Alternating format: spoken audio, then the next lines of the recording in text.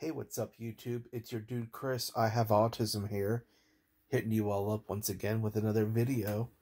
This is part 2 of what I want in a woman. First of all, what I want in a woman I like, my penis and her boom boom. But all jokes aside though, I've already told you what I wanted in part 1. There's more. I do want a woman who has, if she has similar disability as I do, very similar, high functioning autism, that's a plus. I like a woman who has a complexion, either a mixed woman or an Asian woman.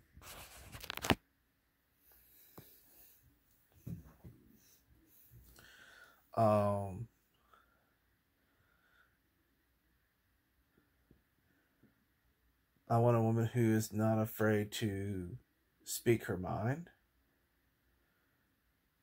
I want a woman who's going to be able to speak her mind and argue, but not be so quick to quit or quit at all. I want her to be able to work things out if we do ever argue, rather than just walk away. Like, I don't want a woman who's going to block me or unfriend me on Facebook just because she doesn't want to work things out.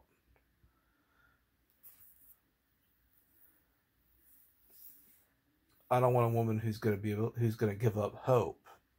I want a woman who's going to be able to see that there's hope no matter how things get in our relationship. I don't want a quitter, because I'm not.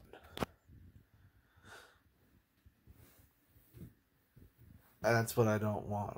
I don't want a quitter. I believe so many women nowadays are so quick to quit, and yet they're judgmental. They're not afraid to speak their minds, which is great. But then again, they want to say things that provoke you to argue, but yet they'll be so quick to quit when you speak your opinion that contradicts theirs. Or you may have similar interests, but then you come to that point to where, you'll have a disagreement. I don't want a woman who's going to quit, just like, like example, when I was when I was into my friend Julia, I thought she would be the one to work things out, and the more I would try to express my feelings and be more honest and transparent, I thought maybe she would stick around to show her side of transparency and try to work things out instead of being just a quitter.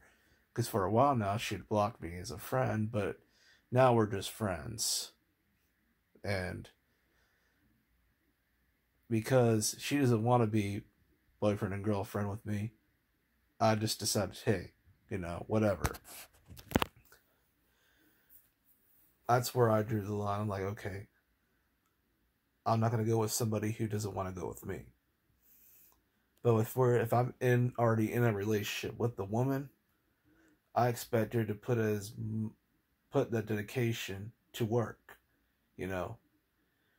to not be such a quitter.